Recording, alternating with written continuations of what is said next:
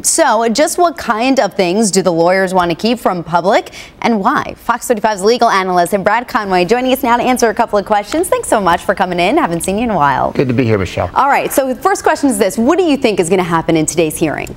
Probably today Judge Lester is going to decide that it's best to keep some of this information private until the right time.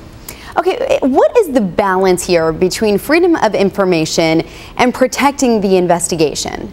Well, the balance is between the integrity of the court's ability to adjudicate the case and the public's right to know. And with the level of combustibility involved in the Zimmerma case, I think the judge is going to find that it's more important for the witnesses and the individuals in this case to feel safe and free to tell the truth than it is to release the information immediately. But the public does have a right to know. These are public documents taken by police officers, statements taken by police officers, and I think that the news media has an argument here in court today that the documents should become public.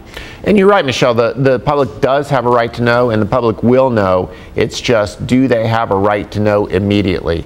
And given the difficulties in this case at the outset, I think it's probably important to make sure that the integrity of the court system remains intact, and then falling second to that will be the public's right to know. Let's talk about that difficulty at the beginning of this ordeal, because that difficulty obviously spurred nationwide attention. Right. Does a judge think about that on decisions that'll take place today?